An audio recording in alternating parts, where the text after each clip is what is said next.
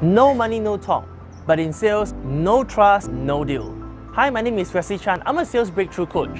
One of the biggest challenges I realize in a lot of salespeople like you is that you fail to gain your buyer's trust in sales and negotiation. And therefore, in this video, I will share with you 3 strategies on how you can develop trust from your buyers so that you can transact effectively in your sales processes. Number 1, understand what your clients want. Know what are their needs, their desires, their pain points, and their wants. Ask the right question to discover what exactly do they want from you, what problems they have, what are some key concerns they have, what are their key frustrations. Number 2, show them your testimonials. What are some success stories, case studies, and testimonials that you have from your previous clients? Who are some people they have helped before? Who are some clients that effectively you have helped them along the way? And number 3, show them the bigger picture. What are the exact benefits that your clients can get from your product and service? How much return they can possibly get from your product and service? What can they benefit from you? Because if you show them the exact benefits,